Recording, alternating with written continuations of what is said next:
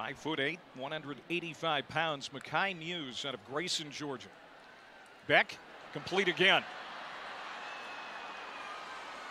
And they're going to get it out to about the 25-yard line. Dylan Bell, another guy that we expect to get a lot of time here. UT Martin, first down from the 24. Changing field is LaFleur. Narkel LaFleur runs a long way to get hammered at the 34-yard line by Starks. He saw the light at the end of the tunnel, and hopefully it pays off for him this season. Well, this is good to see. Kendall Milton getting a touch. He's a little banged up with a hamstring, but he carries ahead for about 3 yards. Let's go down to Ashland. Just 2 passing yards so far for Carson Beck. He's 2 for 4 throwing. Look at her throw here. Dumps it off short. There is Bowers. Bowers slips through a tackle. Into UT Martin territory. That's Brock Bowers, the reigning Mackey Award winner, and a flag comes in late. The college football game, he is the best chess piece in America. And I know a lot of people say, you know, what about the receivers there at Ohio State? And those guys are amazing. They're struggling a little bit today, but those guys are really, really good.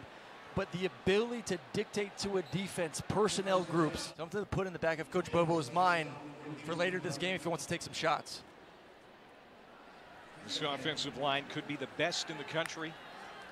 3 of the 5 starters back.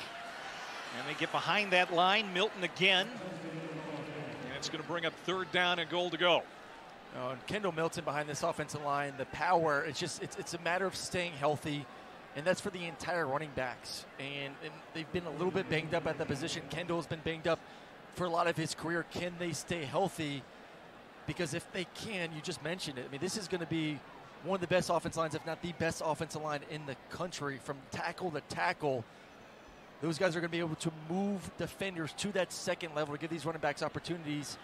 Just what we're about to see right now, opportunities to possibly get in the end zone. Cedric Van Pran coming back, the center. That was a big lift for this team. And there is Bowers, touchdown.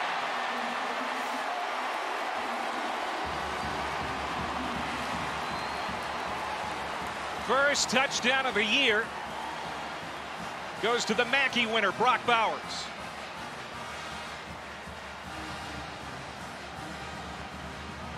Anytime you see Brock Bowers in motion in the red zone, or for that matter of fact, anywhere on the football field, always a good chance that he's going to get some sort of jet sweep put in his belly, take it in the end zone once again. And you talk about what more can he do? That's essentially acting like a running back right there for Mr. Bowers.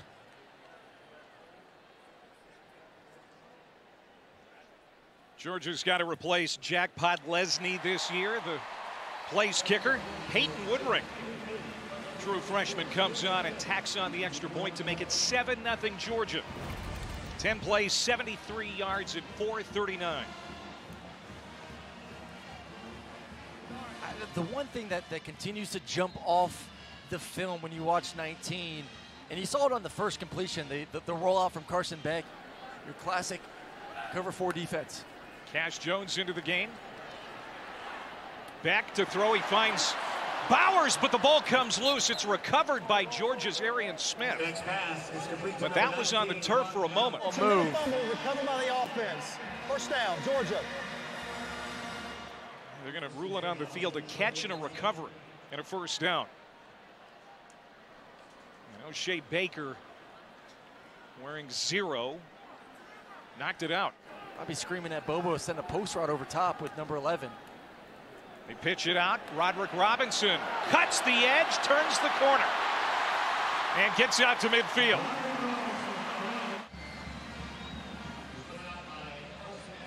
That's the dilemma. If you want to come up close and you're able to block everyone up front, great job by Oscar Delp. And these tight ends, they got a little chip on their shoulder too. Now 3rd and 13. Dent rolling to his right. He's going to tuck it and run again, trying to get to the sticks. Slides at the 20, a couple of yards shy of where he needed to get, shoulder high. Good thing Javon went a little high too on that. And now this offense for Georgia, you can see if they get some good field position. But right now, I mean, UT Martin defensively, listen, let's just go out there right now and score and put all that behind us. One play mentality.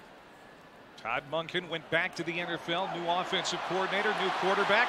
This is more like what the fans want to see. Kendall Milton stepping it into the secondary. Big gallop to the 31-yard line. Give him 38 on the play. On those dudes up front about making some more room for these running backs to get to the second and third level. You're looking for him. It's going to be definitely running back by committee. Looking for Bowers. They got him again. That's going to be a first down and more. Brock Bowers takes a hit and then lays some punishment of his own and gets to the 13-yard line. Balance and can take those hits, absorb them, and stay up. And Brock's like that. Now they're going to motion someone over to take that double team off of him. Back all kinds of time. Now he's going to run. Nice move into the end zone. Touchdown.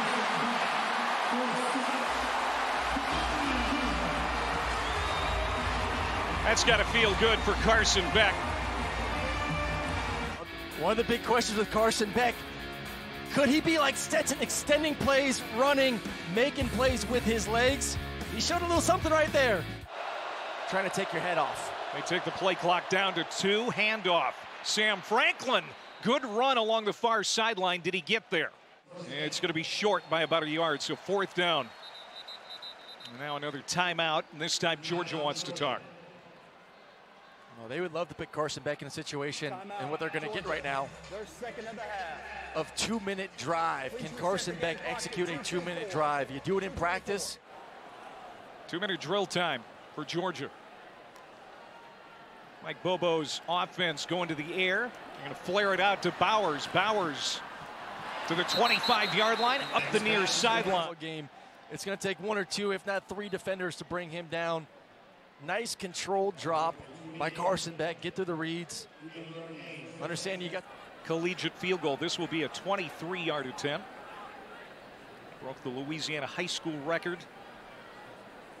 The longest field goal in state history last year, 60 yards. So he's got a strong leg, and he bangs it home to make it 17-0. Got points. Yeah, you got to walk away from that saying, hey, we put 3 points on the board. We accomplished a 2-minute drill because we put something there.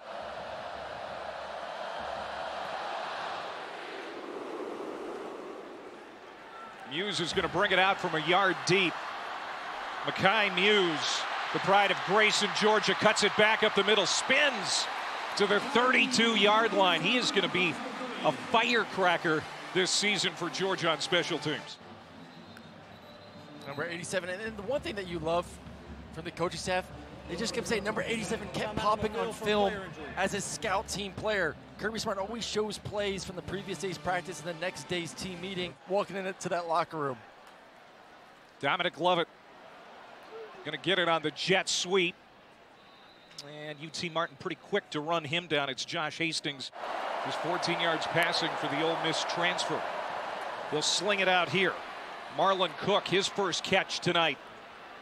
And he's going to get it close to the first down where he's stacked up. It's a rugby scrum along the near sideline. It's a 9-yard gain for Cook.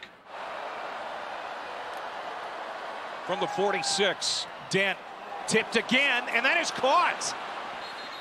Sam Franklin, the running back, carries it into Georgia territory. Hey, better lucky than good sometimes.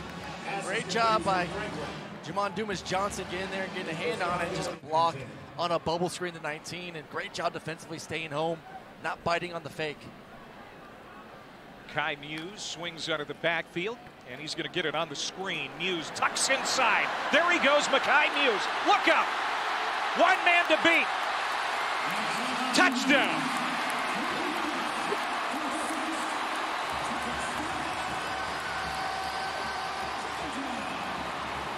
"54 yards. Mekhi Muse explosive after the catch.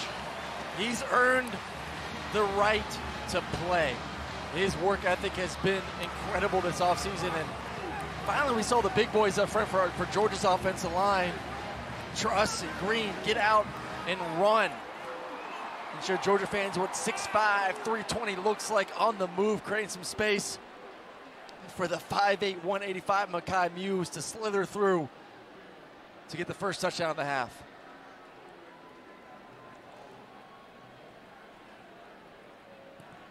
Now, I think a lot of people after the spring game were thinking Mekhi Muse, he's going to be a weapon in special teams.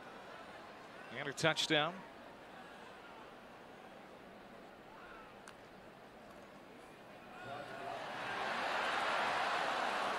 And that's going to get down to the 1-yard line for Robinson. Second down and goal. Kai Muse. You just never know who's going to emerge as a star on opening night.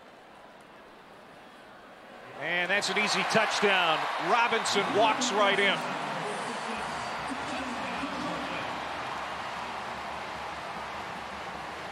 And now Georgia's got some separation. Yeah, definitely a little bit of a slow start, but we've seen that in college football throughout this day. And not to completely defend Georgia there in the first half, which was a little bit ugly on offense, but from coast to coast, we've seen some teams kind of play some sluggish first couple quarters, and then kind of third, fourth quarter, they start to wake up a little bit, press that gas, and then they kind of take off. We saw that with TCU today against Colorado. Well, they slept a little bit too long. Buffalo's surprising the country with that win in Fort Worth today. It's 31-0 Georgia. Talked about how difficult learning this offense is, especially considering what he came from. Just takes some time to digest this. Now here in the fourth quarter, he shows up. Biggest play for Georgia tonight, 56 yards. Now Vandegrift again, wide open man, Delp, what a catch! And then dropped it. But they're going to call it a touchdown. He held on long enough. Oscar Delp, at the top of his shoes, makes the catch with his back to the end zone and falls in for the touchdown.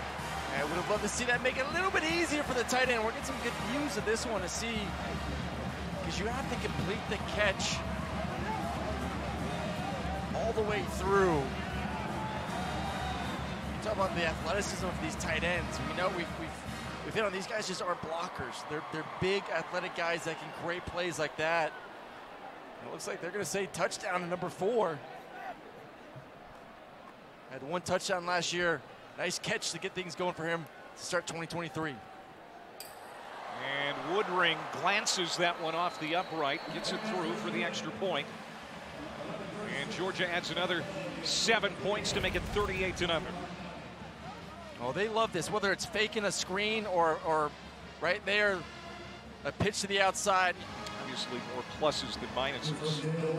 But Kirby is such a perfectionist. Dent lobbing it to the corner, and it is off the hand. Did he catch it? That is a catch. Travante Rucker. He did hold on. That is a touchdown in the corner for Travante Rucker, the junior from Ocala, Florida. They're going to look at it again. But UT Martin gets on the board here late in the fourth. I think we had a little Moss, little one-hander Odell style in the back of the end zone for number 13 right there. Travante Rucker, just a one-on-one fade, and you, as a quarterback, you throw it in a bucket in the corner, and he threw it in the bucket. I don't know if did he complete that catch? Yeah. Boy, I don't know. I don't know, and the fans are seeing it on the Jumbotron, and they don't think so. Here's another look, probably our best angle. The touchdown is under video review. He's got the tip. I don't know if he's secured it yet. Ow. Yeah, and I don't think he completed the catch to the ground. I think he completed the catch to the ground. It's more of, did he secure it initially as a one-handed catch, or did he need to essentially bring it back into his chest in order to complete it before stepping out of bounds? But either way, man, great concentration. Great matchup on the outside with him and the freshman A.J. Harris. One-on-one. Now, Travante Rucker looks to have, at least for now, given the Skyhawks a touchdown. We're going to zoom in as best we can. So, foot.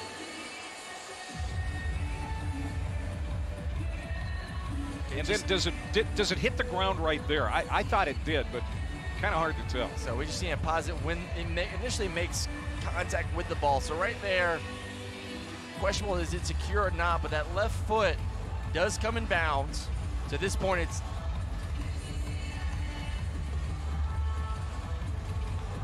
I don't see any movement enough to say that that wasn't a catch. Travante Rucker played for Coach Prime at Jackson State. He transfers to UT Martin looking for a bigger role. Let's not forget the play, the call in the field was a touchdown, so they need to find enough. Yeah. And from those angles, unless that he does drop it when he hits the ground, you know, we talk about completing the catch. I don't see it, man. I think it's going to be hard to overturn that one. That's a heck of a play from that young man.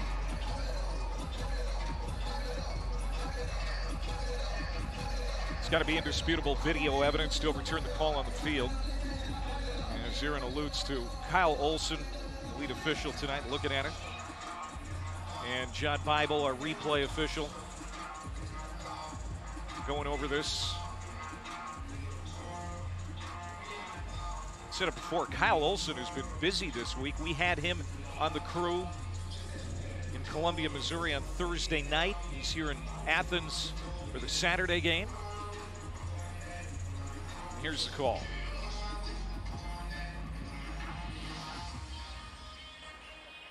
After video review, the ruling of a touchdown stands. And you were right. Peyton Woodring is going to try to tack on a three-pointer here with a little over 2 minutes to go. One of the top prep kickers in the country last year. On the place kicking chores, he's going to try to knock this one in from 33 yards out.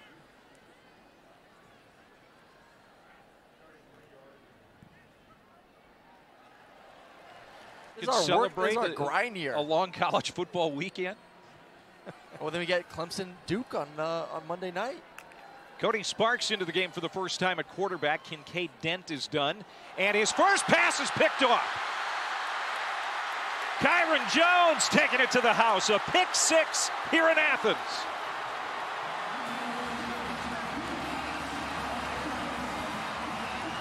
How about that debut for the true freshman from Charlotte?